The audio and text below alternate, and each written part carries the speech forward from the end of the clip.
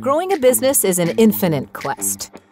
To stay ahead of the competition, you need to raise your team's performance and be the most customer-centric organization.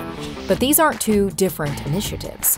They are two sides of the same coin. On the one hand, to raise your team's performance, you must build a culture of continuous coaching. A culture where your sales and customer success teams review their team's calls consistently and provide personalized coaching feedback. On the other hand, to be the most customer-centric organization, you must build a culture of continuous learning.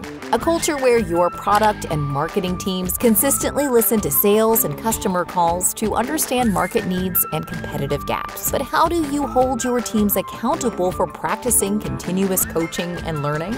Introducing Usage Intelligence in Avoma.